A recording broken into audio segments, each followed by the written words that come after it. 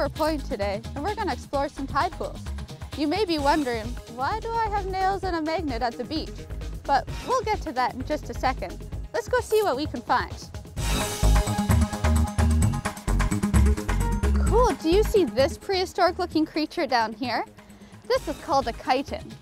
Chitons have another long name called polyplacophora, which means the bearer of many plates.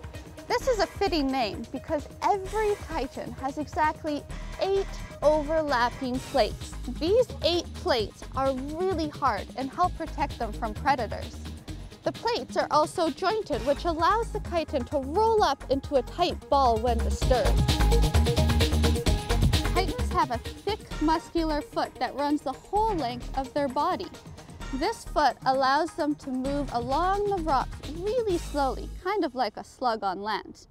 The foot also helps them stick very tightly to rock. This chiton, the mossy chiton, is pretty small. The largest chiton in the world is the gumboot chiton, which is roughly the size of my boot. Unlike humans, chitons don't have eyes. Rather, they have light-sensitive organs that help them determine where in the intertidal they may be. Chitons have a neat way of eating. They use a structure called a radula.